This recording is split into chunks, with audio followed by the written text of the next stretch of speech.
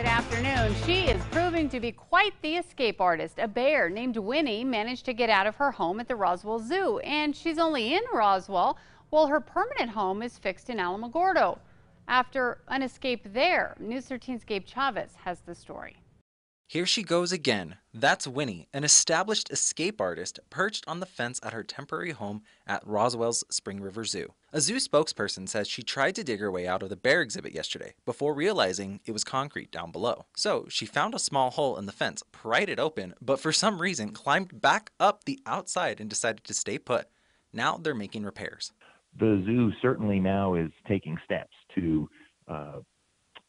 shore up the enclosure and the fencing and the materials through which this bear got through so that we don't have this occur again. The zoo was closed at the time. Zookeepers, Chavez County deputies, and game and fish officers responded quickly, tranquilized Winnie, and lowered her back in her enclosure.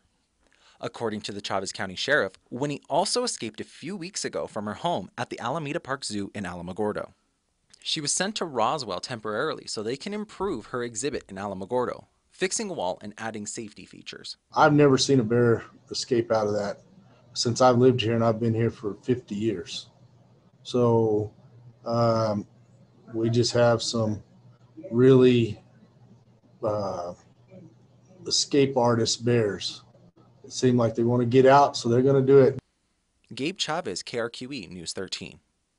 We did reach out to the Alameda Park Zoo in Alamogordo for details on the sheriff's claim that Winnie had escaped her pen there. They declined to comment. No word yet on when the bear exhibit will be finished in Alamogordo and when Winnie gets to go back home.